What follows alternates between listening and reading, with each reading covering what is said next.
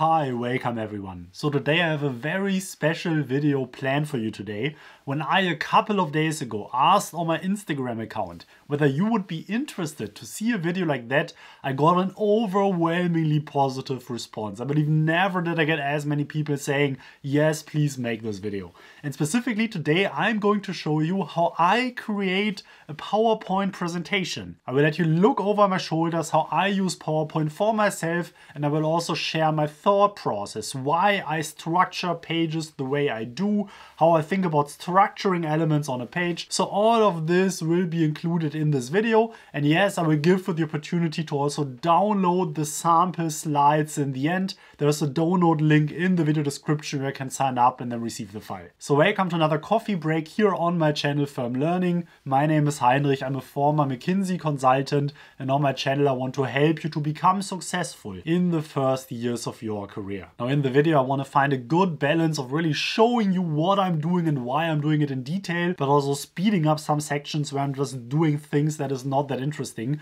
So I hope you will like it, and I will also try to not use that many shortcuts to make it easier to follow. I might do a video specifically on shortcuts at some point in the future, but frankly I'm not even using that many shortcuts on PowerPoint. For sure there are some that are really helpful, but this will not be the focus for today. So without further ado, let's get into it. So before this video I asked myself, okay, what presentation can I not really show you? Because for obvious reasons I cannot really guide you through an actual presentation that I did for work. So I thought, okay, let me show you a presentation that I potentially would do maybe for a sponsorship partner of this channel.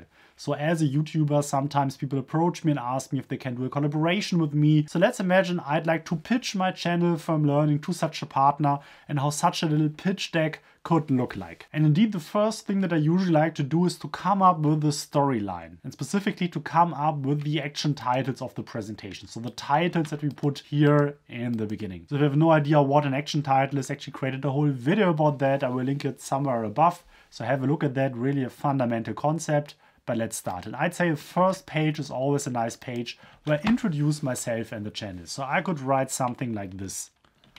Firm Learning is an educational video consulting channel on social media.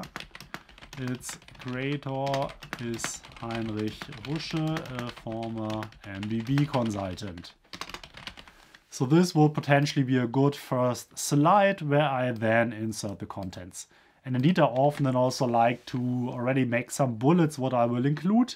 So I could, for instance, show my audience and also an introduction of who I am. Okay, what could be next? And here I think it's good to provide a little overview of how the content looks like that I create here on my Firm Learning YouTube channel. So here we could write something like this.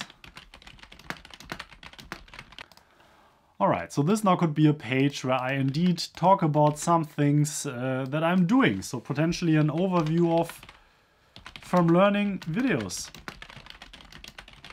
that I could then be showing here to this potential client of mine. Okay, next, what could you do as the next page in such a story? And let's imagine that I already did a pilot for this client where I tested out a little campaign just to prove the value. So I could write something like this, Firm Learning pilot. So this could be now a little chart where I show exactly what the value looked like that I provided and some conclusions from that. Now probably an overview of the pricing and the different contents that I could offer would be helpful. So let's create such an overview. For a collaboration in 2020, the following packages could be offered. And then let's end with some contact information that I provide for them to be able to contact me. And again, this will now be a rather short little presentation. Of course, you will probably flesh this out a bit more if you really would create such a deck, but I trust that this will provide a little overview of how all of this looks. So let's start with the first one. Actually, let's start with the title page. And here I just inserted a more or less random stock photo that shows a boardroom setting. But let's start here with the title. So let's call it Firm Learning Collaboration Proposal. And then often here as a subtitle you can include something like the month or the date. And then also what type of document potentially it is. So for instance, discussion document. So let's now start by filling this page. So one of the most fundamental principles of slide design that will really make your life so much easier is the principle every page is a table.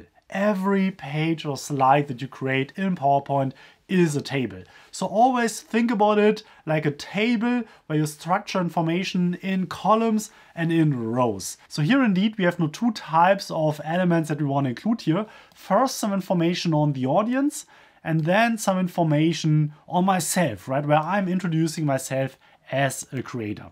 And what I like to use when I do these kind of things are always little column headers. Because indeed we could now structure this as the table where probably then the left side of the page is about the audience. So the left column, if you want to put it this way, is the audience. And then the right column, the right side of the page is the introduction. And I always like to use an element like this. I now copied it over from another document. This is pretty much just a text element, and this is just a line. And then if you do this together, you can also potentially group it. I use Control and G as a little shortcut as such an element. So here let's call this audience, and let's call this for the right hand side introduction. So this is now the basic structure that you want your page to take. Now the good next step is always to think about how do I now further structure these two columns, these two sides. So let's start with the audience. And here indeed we want to show what the audience of firm learning looks like, right? So how is it structured?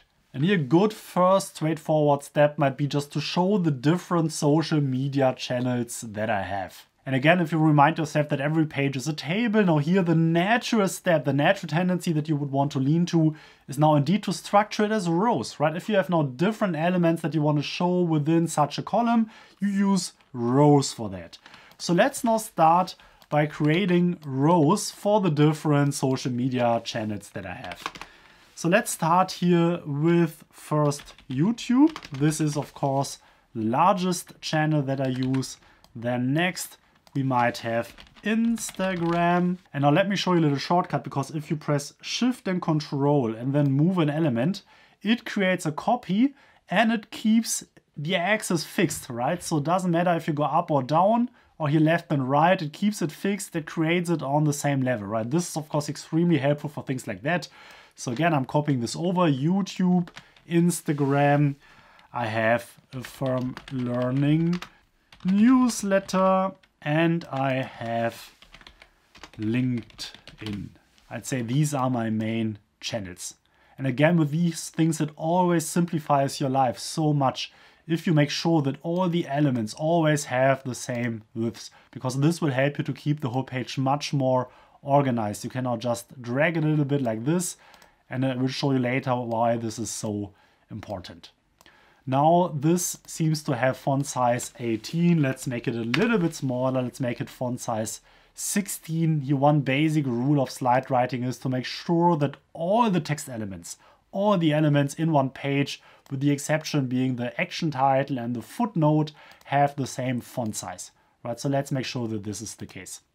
Okay, now we take these four channels, we align them here to the left. I always like to use these little alignment buttons. What you can see is here that I drag the quick access bar from the top here, where it's usually, here now to this lower element, because this now reduces the distance from my mouse to get there, and this really makes life easier for me. So what I did is now I highlighted this, then clicked here this align left button to make it all on the same playing field. And indeed here now another little rule of slide writing. So always what you like to do is think about the page to be like a drawing place, right? Where usually then the boundaries of the action title are the boundaries of the page. So you want to make sure for it to have proper margins, that nothing goes to the left of the action title, that nothing goes beyond that. So this is pretty an imaginary little boundary. And then the same is true here to the right, where usually you like to end the action title together here with the footnote, and then nothing is supposed to be further right than here the demarcation that exists by the right boundary of this page. Now let's further think of how we can structure it. Indeed, now let's further disaggregate this left part into two types of information. So the first is the platform. This is now what we already did here. But then we also want to include a second column, and here now I did the same copying trick that I showed you with the shortcut, where I talk about the firm learning audience, and this is then supposed to give us the audience size. And here indeed on YouTube I have 85,000 subscribers. So this is pretty much my audience that I currently have at this very moment. Now let's further style the section. So what I like to do to have the column headers in bold and black. But then if I want to focus on any other elements within the columns, I like to bold them, but then not in black. But personally, I like to use a dark blue, right? So this creates a little hierarchy among the elements because of course black is darker than dark blue. And here of course you could now highlight these numbers. Again, make sure to make them blue just to format this in a proper way. Now you could further style it by, for instance, increasing now the font size here of the numbers. So let's, for instance, increase it to font size 40. So this is, of course, now a little deviation from the rule that I told you that everything needs to look exactly the same in terms of font size. But of course, sometimes little deviations like this are allowed if it improves the overall look and feel, even though I would encourage you to follow this rule rather strictly for most cases. So another little thing that you can do to further improve the look and feel of this page is to include little icons for these platforms. So I did a video on this topic in the past. I will also include it somewhere above here. There I also recommended you a service that I also personally use to really draw icons, because of course if you just download them somewhere in the Google picture search, then you often have a problem with copyright. But if you use the service Simple Slides, you can have access to a large library of icons. All of them are for you copyright free. If you have the subscription, you can also use it for commercial purposes. So I can very much recommend this if you're interested to try out Simple Slides for yourself. There's a link to that in the video description as well. So in the meantime, I already selected a couple of icons that I took from Simple Slides. They also have icons for the different social media platforms. So I'm just copying them in here. Of course, these look a bit weird in terms of the color here. It would also be great to have this dark blue type of look, and this is exactly what we will get us here. So let's now include them a bit, and now it's great to potentially insert them to the left of your slides. So let's move this a little bit to the right. Let's move this to the right as well. And now we have some space here where we can include these little icons. So now another little thing to further tidy all this up is to use separation lines. So this is also a very, very common element to use. And to do this, you pretty much include a line like this. I often like to format this in some light gray, and then also some dashes here that you can use. Again, here make sure that this properly starts here to the left and then also ends here to the right of this element. And then with the same trick that I showed you earlier, you can copy this over here. Now, if you're this far, you can then group the different elements. You drag this to the bottom where you want to start it all. You drag this to the top where you want to let this start. Then you highlight all this, potentially also here, to have it evenly spaced out, align it this way, and then it's properly and evenly distributed. So let's now move here to the left side, so to the introduction part. So first now it would be great to also visually separate this a little bit more from the right side of the slide. So for that we can add here another line. For such a separation line, then it makes sense to also make it a solid line, maybe increase the weight a little bit more. Now make sure that this nicely ends here to the right, where I showed you here to the end of the footnote. And now you can use some space to include some text about myself. So we could, for instance, call this Meet the Creator. So pretty much meet me as the creator of Firm Learning, and then to further elaborate on this. So what could make sense in such a situation is to start by, for instance, including a photo. I just copied over a photo of myself, of course, to introduce myself. And then maybe here on the right, you might want to include some text. So for instance, my name with career and consulting content. Something like this is what you could include. Then again, you highlight this, you make it dark blue to bold it, and then you center it or align it here. So this could be now this element, and then maybe here in some bullets below, I'd like to include some information about myself, also in the sense of a mini CV, a mini curriculum vitae. So just a couple of things that you could include here, right? You can move this up a little, potentially move this a little bit down. Maybe you now realize that it would be nicer to align this more to the bottom, to have it more evenly spaced out. Of course, all of this could be done now. And now it's also always a great idea to potentially bold a couple of key pieces of information that you would like to include. Okay, so this could be now a first page that you could use in such a deck.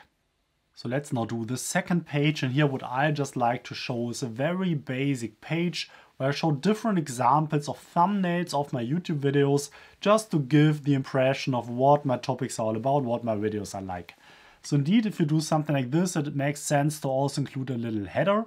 So I will include a little header as this, saying exemplary firm learning content, selected YouTube thumbnails, right? And again, here what I like to do is whenever I have a little extra information, I like to unbold it and then use here a little gray color to just make it look nice, but this is my personal preference. Other people might use different styles.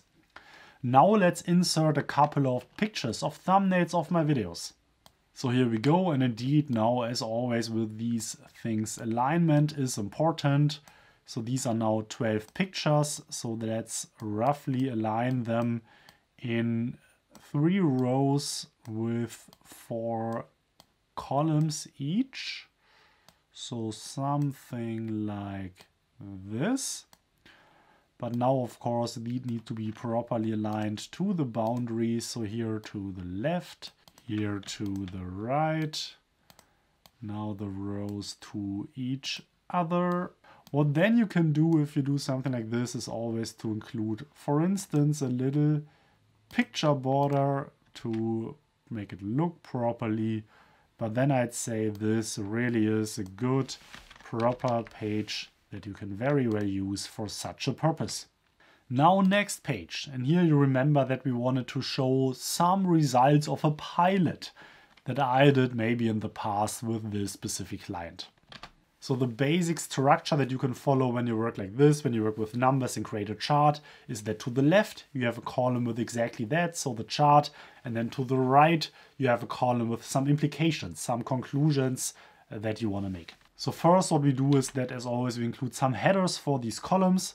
So this will now be for the chart, where we say sources of new users, numbers of users indicated by client, and then to the right you potentially write something like, yeah, let's just call it conclusions, right? And now we want to include a chart, so I will now use ThinkCell, which is a plugin for PowerPoint. It's a plugin very widely and commonly used by consulting firms. Most large consulting firms use it, but also corporate firms use it. It's really great to create charts, but of course you can do these things with the built-in PowerPoint chart creation tools as well. So I will now spare you the details of how exactly you need to work with ThinkCell. I created here such a very, very basic ThinkCell waterfall chart where we say, okay, total new clients, then what did From Learning contribute as a source, what came from paid Facebook ads, and what came from other channels. And here's just what I want to say is that you need to be very, very careful and rather sparse with the colors. So don't really use lots of colors. Don't make it super powerful. Usually it's good to make it, for instance, all in gray. And then I just did this in dark blue just to emphasize what was coming from my channels, what was coming from Learning. Now next you can continue by adding some information, some conclusions, some insights that you are drawing from all of this. So let's just, as always, copy over this text field. Let's fix here the font size of font 16. And now we can insert some text.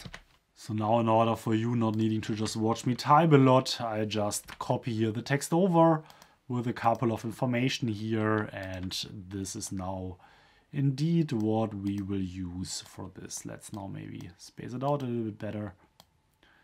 But now here we have such a page where we indeed show a chart of the results and then provide some conclusions and insights that we are drawing from that. Let's now do this page where indeed I want to talk about the different service packages that we could offer, what these would include, and then also some price tags in the end. So let's imagine that we have 3 different service packages that we would be willing to offer. And here again, in the table format, if you have 3 different elements, you can make sure to organize them in 3 columns. So let's just imagine we call them level 1, the core package, the intermediate package, and the advanced package. So just pre-created these headers for you.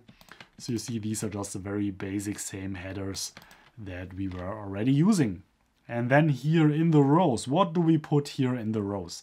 And here one mistake that many people are doing is on such an instance, just to create a page like this, include some bullets like this, and then just create a long list of different bullets, right? So now instead of me writing something, but a long list of stuff where you detail all types of different things.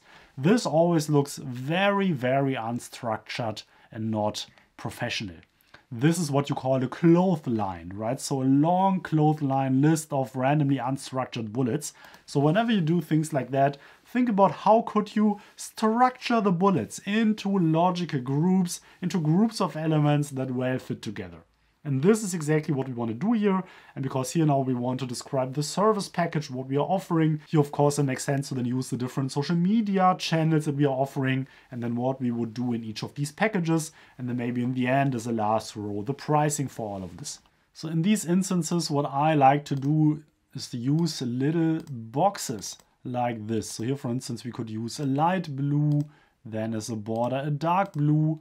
And now in this box, we now organize the things, right? And we now do one box for every channel. So make it Arial. I usually like to use Arial as a basic font because I believe it looks nice and clean in most cases. And now we do this for all the different channels that we introduced earlier. So YouTube, Instagram, and here just a general rule. So what you should really notice and memorize is that whenever you have now a set of elements that repeat throughout the document, and here for instance this would be the different platforms, the different social media channels that you use, make sure that they always appear in the same order as you initially introduce them. It's always super confusing if you have a set of pages like this where you talk about the different channels, and then on the one page it starts with YouTube, on the other page with Instagram, and then with another one. Always keep it in the same order. This will help you to keep this organized and clean and nice to follow. Now, of course, it would in these cases also be nice to use the same icons that you used here on the page before. Now, in order for you to not see me type too much, I just now created different text boxes of bullets. Now, of course, we could also use separator lines here. So let me copy some in here as well. So let's now also make sure to include some content here in the bottom for this content editing and production part. And now what you could do is include a little arrow to make sure that this last one is really relevant for all the 3 packages, right? So it's the same for all these 3 packages that you're offering. So you could use an arrow like this, maybe make it even a little bit bolder. So now even if you make this up front, it does look a little bit weird. And here what you can do is to then include a little box that you just make white. You again properly center it here in the middle, and then you do this to the end, you do this to the end as well. You align all of this, and now you have such a formation which looks more or less great. So let's now align this properly as well. Here again you can group these different row elements as always. So I think you learned this by now. Now it's all nicely and evenly spaced. As you can see, this does look a bit weird, so something is off here. So let's see what is causing this, and this is caused because this is here included in the group. So let's ungroup it again. Let's group it. And let's align it as well to now fix it. Now finally though, you might want to include a line with the commercials in the very end to also indicate how expensive such a package would be to your client. So let's just take some text here. Let's align it here to the left. Let's call this commercials. And now indeed you can include how expensive exactly all these different packages are supposed to be. Always aligning. Aligning is the most important thing to make it look nice and clean. And now here you can insert the euro amounts. And here I will leave it to your imagination what you could charge for these packages. Again, if you have this, one final alignment will not hurt. And now you're good for this page. Let's maybe move all of this up a little bit and then you are fine. Now, last but not least, let's include some contact information here. This is, of course, nice and straightforward. This is something that you can easily do here in the end. So here you could just do a nice page like this, not overstyle it. So if you create something like this, this will usually be more than fine for last page with contact information. So this is it, a very basic little document that we now jointly created as a little pitch deck for a typical influencer marketing collaboration. So for sure, this is now not yet super polished. There are several things that you could now do to further improve this. And of course, if you would really create such a deck, probably would expand on it a little bit more. You would go into more detail of how these packages would look like. You would go into more detail of how your content looks like, of what you could do for the brand. But I hope that this gives you a good first impression, and I hope that I was successful in really guiding you through my thought process and helping you to understand how I would tackle such a task if I would need to create such a presentation. So as always, if you have any questions on this, do leave me a comment in the comment section. I will do my very best to answer every single comment that you write. Also, if you want to have the slides that we just created for yourself, I also included a link in the video description where you can download this little deck. And please, if you took any value out of this video at all, please hit the like button for the YouTube algorithm and also subscribe to the channel to stay up to date on all my content. You can also follow me on Instagram. My handle is firmlearning. I also have an email newsletter, sign up link in the video description. And of course, also feel free to reach out on LinkedIn. Again, link to that in the video description. Now, a big thanks to all the members of Firm Learning. You're really amazing. My name is Heinrich. I'm releasing new videos every single Saturday. So looking forward to next week. Until then, good weekend to all of you. Cheers. This is Heinrich from Firm Learning.